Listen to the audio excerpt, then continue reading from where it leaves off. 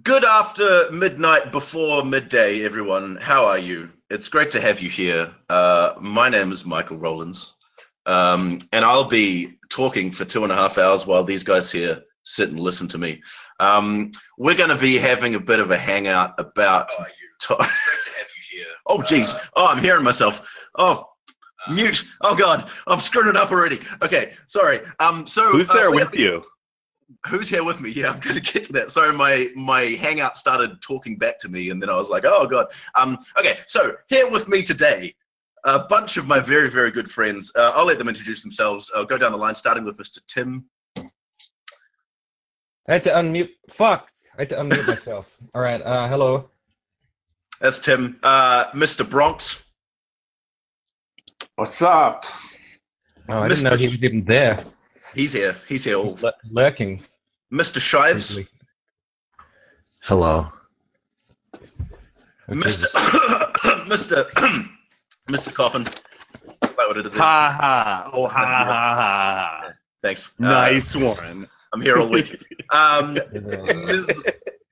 Miss Winters. Yes, guten Abend, alles. Alle? Guten I don't Abend. know, I forget. My German sucks. Yeah, wie geht's Ihnen? Yeah, mir geht es gut. Mrs. Christiosity. Sorry, I don't know. Hello, how are ya? Ms. Ashley. Bienvenue. Yep. Avenue. Ms. Anarchist from the Americas. Hello. Why are you censoring me, Michael, you feminist Jew cuck? I'm the worst. And then Mr. Dom.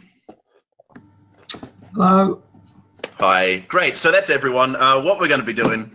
Thanks for joining us. We'll see you next week. We're going to be talking about should we be engaging with the other side. So we've been through a bit of interesting turmoil recently in the community thing kind of going on with a public figure by the name of Lacey Green, who's decided that she wants to open the discourse. She's going to be the arbiter of public discourse between the anti-Jews and the pro-Jews, and we wanted to kind of have a discussion about how that kind of goes and how that works for us, and what we think about that kind of idea. So we're going to kind of go down the line, and everyone's going to kind of present their case, and then we'll have a bit of an open discussion, maybe take some questions from the audience or whatever. But there are a lot of people, so we're going to kind of try to take it one at a time and see how we go from there. So I'll start with the person on my right here, Mr. Tim. Do you want to let us know how you feel about the whole situation? Well, I mean, sometimes I've been known as like the good social justice warrior or something, which is kind of an annoying label because sometimes like such douchebags, I kind of want to shake that at some point, just be like another bad one, which would be nice. But yeah, I engage with anti-feminists and anti-social justice warrior people like quite often. I've been on a lot of their streams and talked to them a lot. I did a hangout with Jeff Holiday not long ago, which some people rightfully criticized, I think, because just some of the fucked up shit that the audience was saying. But yeah, I find that they're nice to you and they can be nice to your face, but generally I find that they treat me like this strange object where I've got, like, they think my views are insane and I try to explain them, and then no matter how I try to explain them, they don't really listen to me, and we just end up having this ridiculous kind of like fight that doesn't really go anywhere. And I found that, you know, at the end of the day, it's quite hard for me to like trust these people because it always seems like they're trying to own me over something, or they're trying to like get me about something, or they think like Tim's just, you know, he's learning, he's growing, he's gonna become a shitlord. We just got to keep working on him, and then eventually he'll just be like posting pepes and like putting gas chamber memes and saying that there's only two genders, but we just got to keep working on him, and then we'll get him there, and then he'll be acceptable and fit within our nice narrow bounds. And I just find it like so irritating, and it seems like no matter how much I talk to like anti-feminist and anti-social justice people, they've always got this chip on their shoulder about like, who I'm friends with or the fact that I have a different point of view. Like, they just don't like it. And eventually it just gets boring. They're like, Tim, do you want to have a hangout? And I'm like, oh, great. I can't wait to go on another stream where I just pointlessly argue at a wall for 2 hours. That sounds fun. You know, so it gets tiresome. And they sent you all of these like videos, and all the videos are always just them talking about how stupid you are. And you're just like, why would I want to watch these videos about how stupid I am? You know, like, that doesn't sound fun. I'm not a masochist, you know? So for me, it's a mixed bag. And I think the whole Lacey Green thing, I don't care who she's going out with, and I don't care about her trying to talk to anti-feminists and anti-social justice people, whatever. People can make their own choices, and, you know, some people disagree with me engaging so much with anti-social whatevers. But what I do take issue with is the fact she's, like, dismissing so much criticism as, like, criticism that seems fairly reasonable because somebody said, check your privilege. She was just like, oh, you people don't get it at all. Block. And she's just like, I won't talk to you anymore. You're an extremist. And anybody who has any criticism of who she's hanging out with and the things that they have said, they get the block. They have to shut the fuck up. But then somebody with like a Kyrgyzstan avatar, she's like, tell me about your ideas, babe. I really want to hear, you know? That's the thing I take issue with, is just the fact that she's closed to criticism from people that were her allies or have seemed to be allies. Now she's just throwing them under the bus at every given opportunity. And that's the problem I have. I don't care about her engaging with people. It's just the way she's doing it is kind of douchey. So, yeah, I think that's me. Cool. Yep. Good stuff. I don't know. Was that good? Oh, shit. Yeah. You did really well, Tim. We good. Hey, Bronx, you want to add anything and talk about what you think about the whole situation? Yeah. I hope. Am I clear? Can everybody hear me? Am I choppy? Am I clear? Yeah. You good? You good? Yep. We can hear you. Okay, great.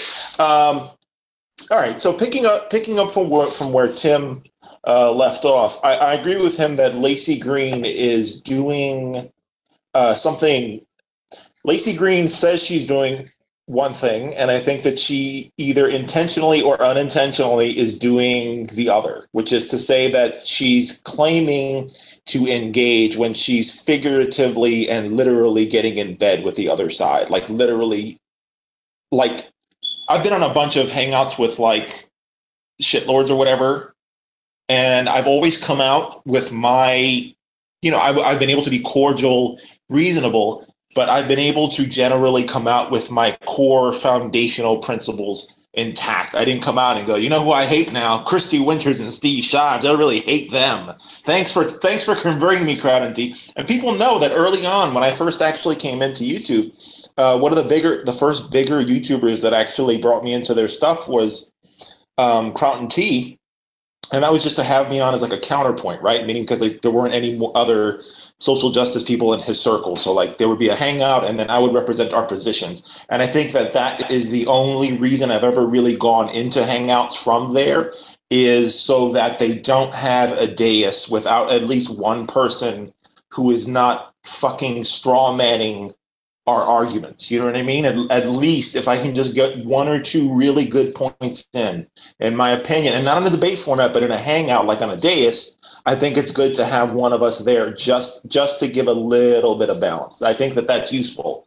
As far as debates, I really liked the debate that Kristi did with Sargon. That it was very well moderated. It was formally very important to the community to show that we do engage. But I personally don't think that I'm the right meaning like to each their own, right? So some people are more suited towards hangouts, some people are more suited towards debates, and some people, when people come to me, the first thing they come to me with is, isn't, Steve Shives the worst? And I'm like, wait a minute, you poisoned the well so much with this guy, and then you come to me and ask why I'm sitting here and he's not. You haven't fucked with me that much. So again, I think it's fair to use like the metric of how poisoned is this well? Like, you know what I mean? If the person has at least approached you in a civilized manner, then I think it's fair to engage with them, as long as they haven't like fucked all your friends. You know what I mean? But that's my opening statement. I'll I'll just echo what Bronx just said a little bit. I do think that there's room for a variety of different methods and a variety of different modes of engagement. And I have always said that even though I personally think that it's just a complete waste of time to talk to any of these people, that I'm glad that there are other people on this side in this Hangout even who are more willing to reach out than I am. Not because I think that it will really do any good, but just because I'm not so confident in the way I'm doing it that I think that's the only way that anybody should ever do it. I do think that the main reason that I feel it's a waste of time is that I don't trust any of their motives. Like, I just don't. And Bronx kind of said this in his statement just now in a way too. Like, I don't think any of them are interested in engaging in good faith. I think when they say they want a discussion or they want a debate, that's not what they actually want. The only thing that they truly seem to care about is to get people to pay attention to them. And that's basically it. And why would I want to aid them in drawing attention to themselves? And the other thing is, a lot of them try to cultivate this sense that, well, there's our side and there's the other side, but we're all kind of playing the same game. We're like opposing teams, you know, we're like the Red Sox and the Yankees, but we're all kind of playing together. And I just reject that completely. Maybe some people, maybe other people, maybe some of you all see it that way. I don't see it that way. I don't see them as people I'm playing with. I don't see them as people I want to talk to. I don't see them as people I want to associate with at all.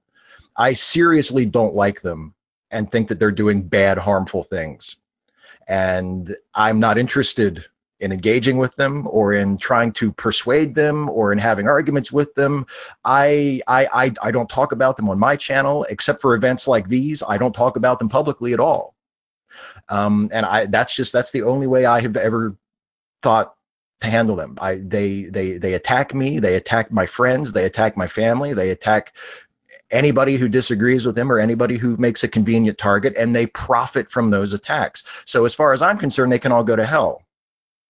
But the exception I would make is if somebody reaches out to you in private, as has been done with me on very rare occasions and has never been done with me with any of the big ringleaders. Like, none of the people who have made response videos about me or about Kristi or about Francesca Ramsey or Cat Black, who have gotten like hundreds of thousands of views and basically built careers on attacking people. None of those guys have ever privately reached out to me, which I think is telling.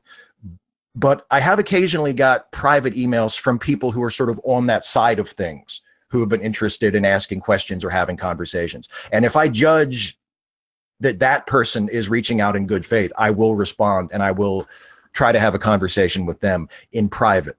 But if you come out in public and you're basically just grandstanding before your audience and throwing out all these big macho challenges to debates and hangouts and stuff, and it's obvious that you don't really care about any of that, that you just care about promoting yourself and drawing attention to you, then I have no time in the day for you.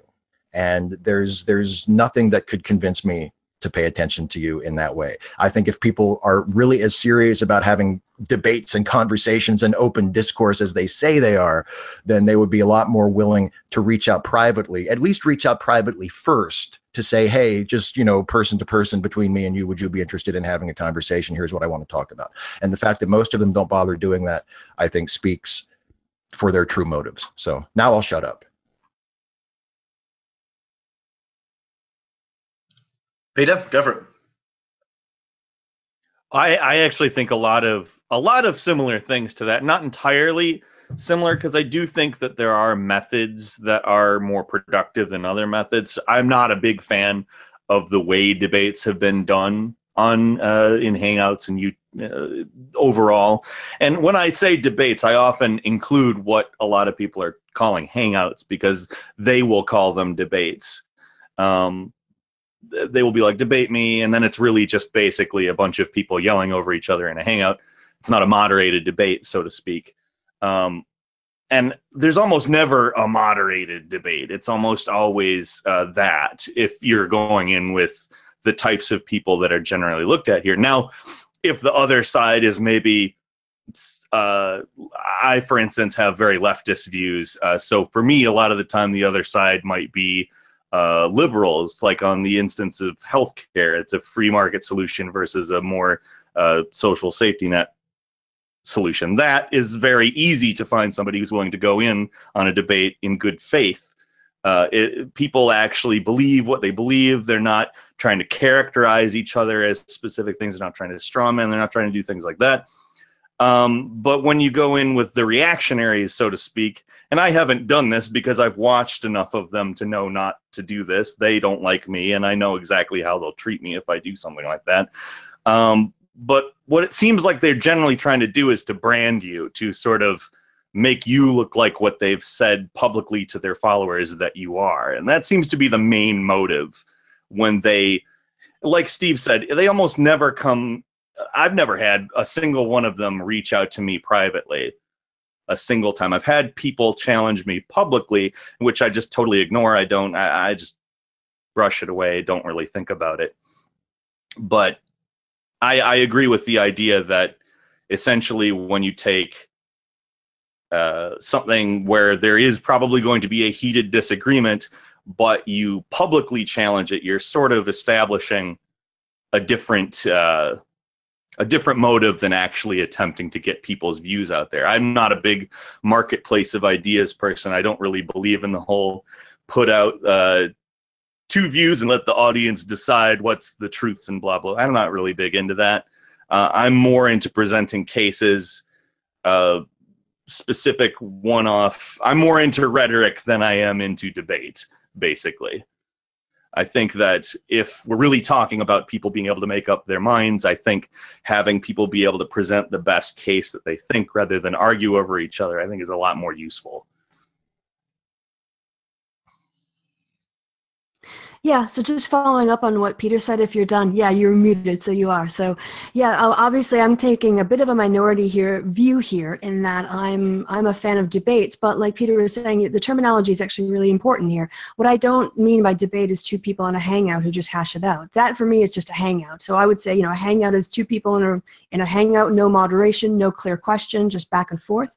A formal debate has a moderator, a clear question, timed, points for people. They can, then there's a response where you get to respond to someone's opening statement, and they can respond to your opening statement, and there's a closing statement.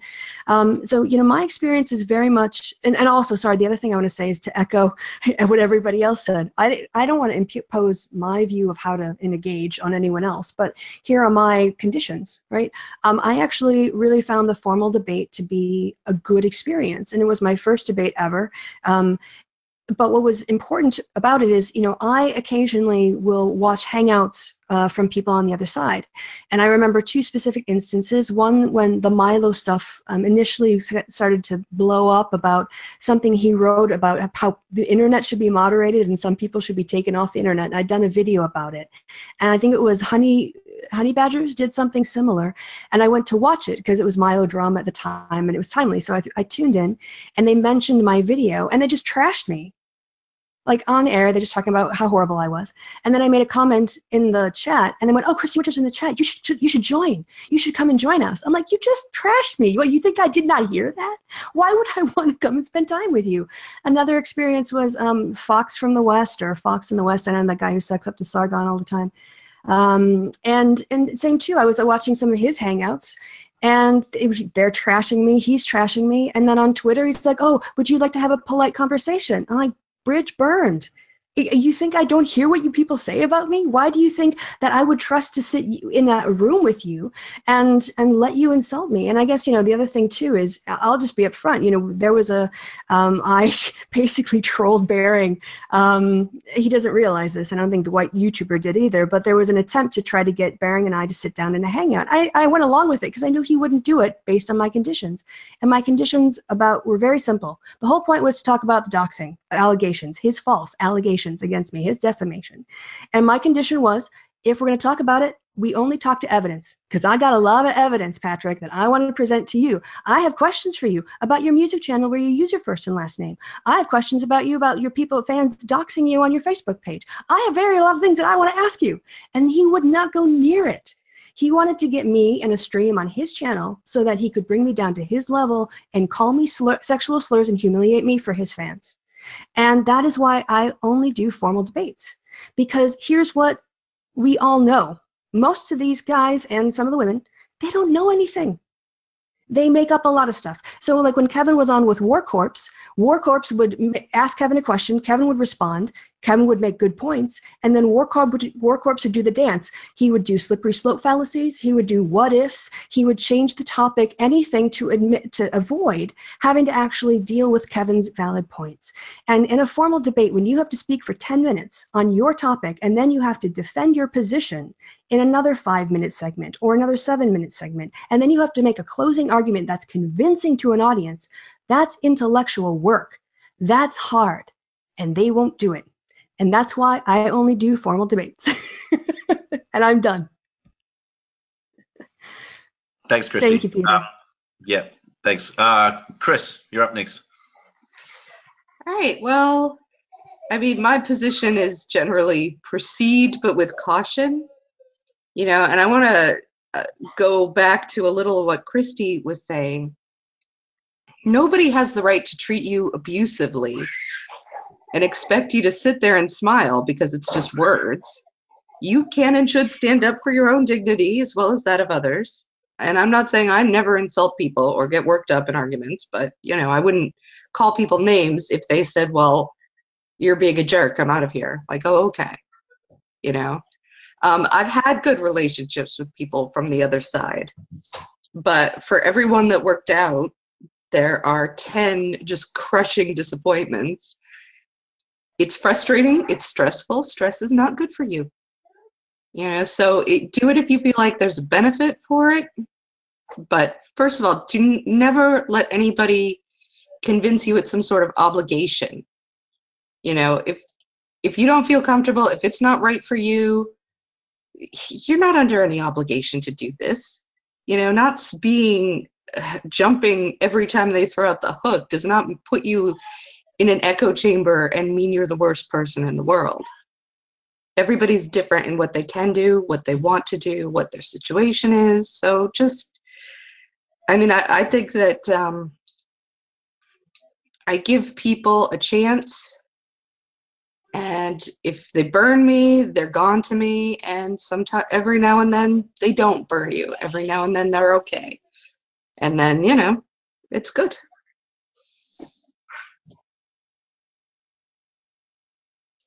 Thanks, Chris. Ashley. Well, I'm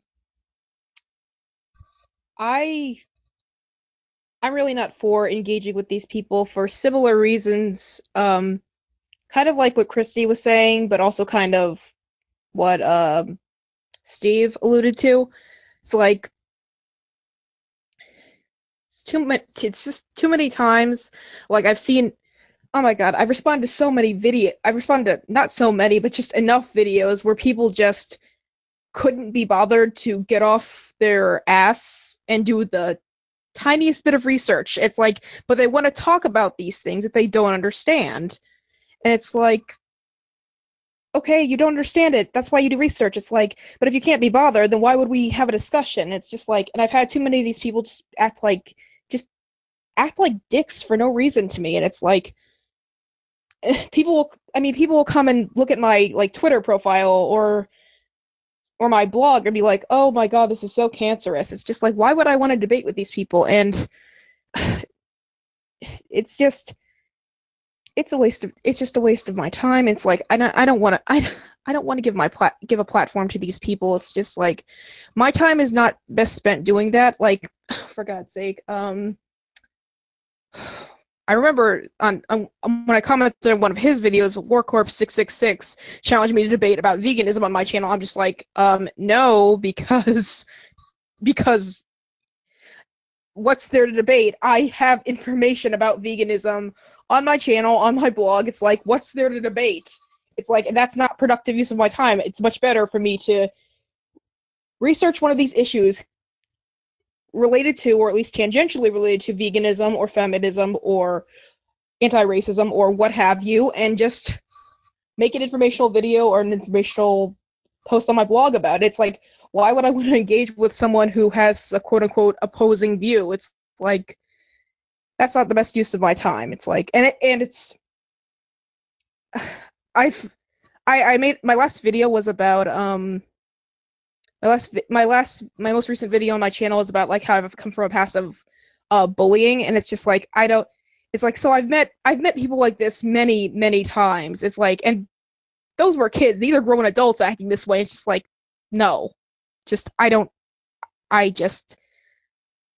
it's not worth it. So that's basically it. Thanks, Ashley. Rose.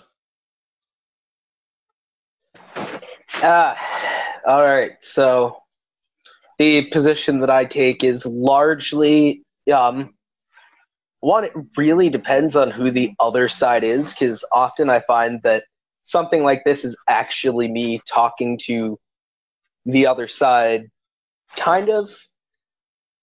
It depends on what the issue is, of course. Like with Peter, I am very far left as an anarchist. I am not in favor of capitalism, so sometimes this means I have to talk to a liberal about the ethics of capitalism. I'm willing to engage within reason. When it comes to a lot of anti-feminists, though, similar to the point that Steve has made, when it comes to a lot of them, they see... No, it's fine. I actually told Ashley at the beginning, or before we started, that my name was perfectly fine to use. All right, so... but, yeah. So I take the position that you largely should not engage with anti-feminists, especially if they aren't genuine. I haven't come to the conclusion of you shouldn't debate anti-feminists because their minds can't be changed. I've come to the conclusion that most anti-feminists who you're dealing with are not genuine about wanting to actually talk about issues and about actually wanting to hash things out. They just want a power trip. They want to say, look, I don't lock out opposing ideas. Here's a feminist. They want to do it for kind of ego points, and I really do not like to feed into their ego. Even if it means that I have to kind of sacrifice my own ego of saying like, hey, I don't lock out opposing views. But as I did early on in my channel engage with a lot of people outside of my outside of the feminist circle.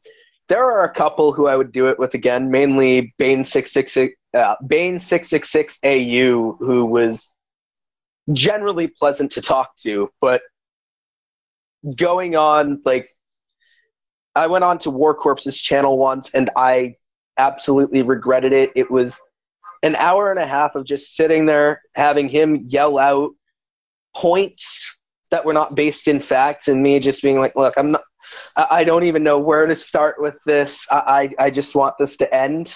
I need to drink after this. So that's my point, is that I generally don't engage, especially when they're not genuine.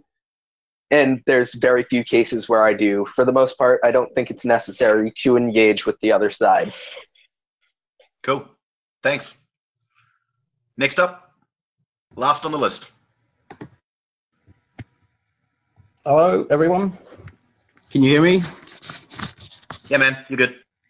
Okay, so I'm coming more from a kind of viewer, consumer perspective on YouTube and all these debates. And basically, something that's really been important for me is commenting, but not just commenting, but the communities that build up underneath videos and underneath these sort of debates and arguments. So that's why, for me, the most important is the format of a response video, or well thought out and researched responses, and things like linking to blog posts with all the either scientific evidence or, you know, written out viewpoints. And I think it's important in a lot of these, a lot of things that started happening with these anti-SJW channels targeting smaller channels and basically getting them shut down. For me, it was important to, come in there in the comments and say, your video was great. You have like 100 subscribers. It was great. I looked up all the links and I liked your points, and you should make another response video because I think you had a better argument than the other person. So, sometimes on YouTube, the creators, it seems, kind of forget that a lot of this stuff, a lot of their content gets debated either in the comments or other places. And it's been great to say, look, I can link you to this video, I can link you to these articles, I can link you to this information, which I got from someone who's much cleverer than me, who's done all the research. And, then these people who are the viewers, they look up various content and they can compare it. Like, for instance, early on, like a few years back, I had no idea about trans issues at all, or, intersectional feminism so far as trans rights or black feminism, things like that. And, I looked at the different YouTube videos of different trans people giving their arguments and backing it up with data and saying how they felt and how the different arguments were either flawed or were actually, harmful to them. And that's what got me where I am today. I mean, without all these channels just making responses to each other and just throwing it backwards and forwards in that way, then I don't think I would have got to the information at all. So, formal debates are good, and engaging in a way that's constructive from your perspective, and with the support of your fans, of a community that's saying, thanks for that video, it really helped me, and enabling people who actually have good arguments to respond and to get their viewpoint out there. I think that's important. So cool. That's Thank me. you. Thank you.